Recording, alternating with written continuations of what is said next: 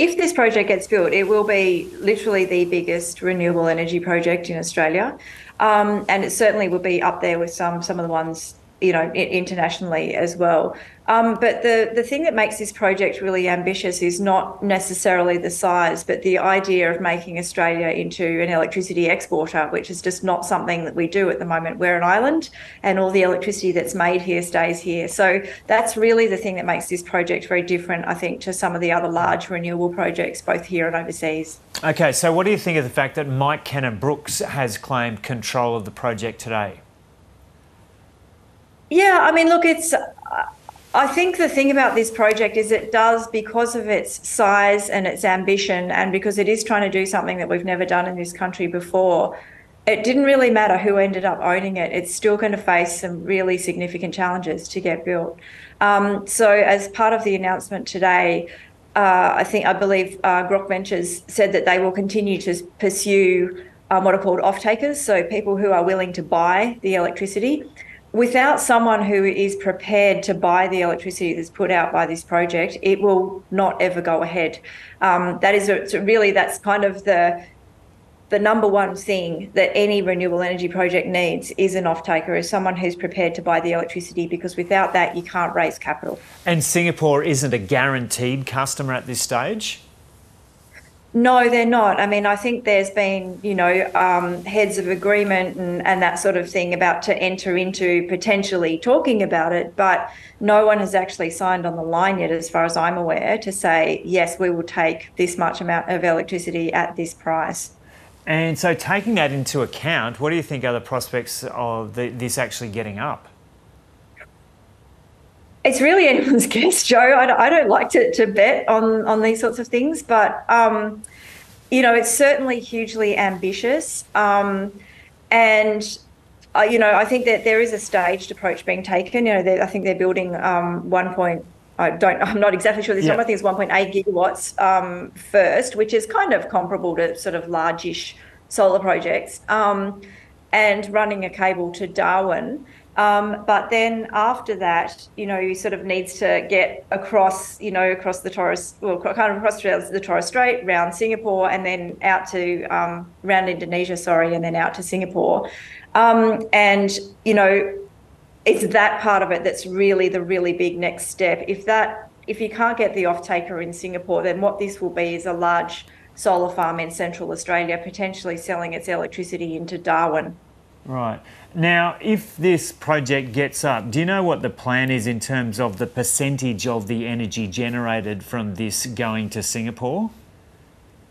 I'm actually not sure, Joe. Yeah. I'm sorry. Right. I mean, certainly Singapore is going to have much larger demand than what Darwin does, so I would expect that a fair amount of it would be going over there. The other thing is that when it goes to Singapore, it also really feeds into the quite nascent ASEAN power grid. So Singapore is connected to Malaysia and to Vietnam as well. So it's kind of feeding into a larger grid once it gets there. And what do you think of the fact that this would be going ahead when Australia has still got a fair way to go in terms of reaching its own renewable energy targets? So, I mean, to the layperson, they might just be thinking, geez, we've got a lot to do here in Australia in terms of reaching those targets. So why isn't all the energy from a project like this, the biggest project in Australia if it gets up, going towards Australia meeting its targets? Yeah, that's certainly a very good question. The thing is that, governments don't really have control over who buys the electricity in the end. So if someone in Singapore is prepared to pay more for this electricity than someone in Australia, and that's enough to underwrite sending a cable over to Singapore, then that is what is going to happen. There are some people who suggest that this project should be sending the energy south.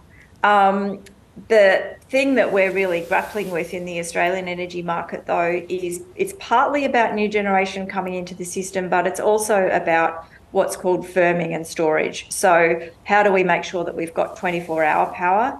And this project isn't going to do anything to solve that in the southern states. It was at one point talking about potentially doing a very large battery in Darwin, which would help, balance out the fact that, its generation is during the day when the sun is up, but Darwin needs power all night. And it would also part of the reason that Singapore is attractive was Singapore is 3 hours ahead of Australia. So you kind of, at the time that we're generating is different to the time that, Right. that you get generation in Singapore. So it allowed us to sort of take advantage of that. But, that's only 3 hours difference. So that's not huge. Yeah, and just finally, because of the nature of this project, it couldn't really find customers in Australia for its electricity.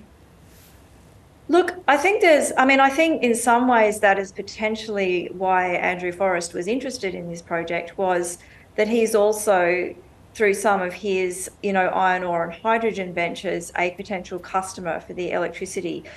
The thing is about the transformation of how we use energy in this country is we are having to build new supply and find new demand sources at the same time.